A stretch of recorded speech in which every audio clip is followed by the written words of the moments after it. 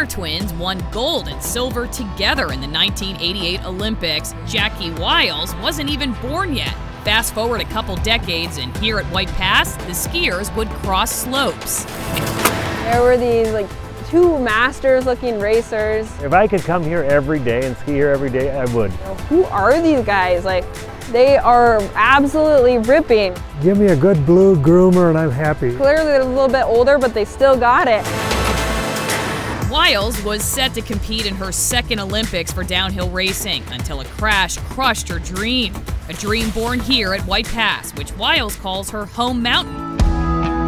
Just like Steve and Phil Mahre. My dad was a mountain manager here for 27 years. We actually grew up at the base of the mountain right over here.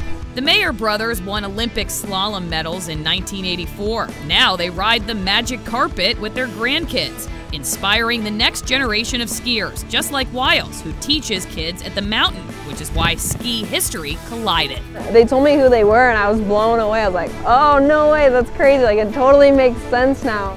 For Wiles, it's obvious skiing is just plain fun. Another similarity she shares with the Mahres. Well, it was always fun for us. There wasn't a day I don't think that I looked at it as work.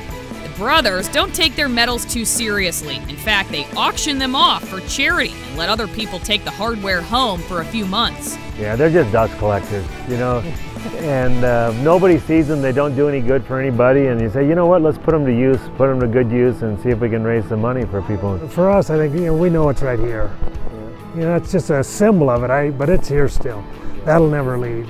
Wiles still remembers that day at White Pass, the day she met history that she'd hoped would be her future. I knew that history really well, so then to come here and ski with them, it was very inspirational, and yeah, it was very exciting.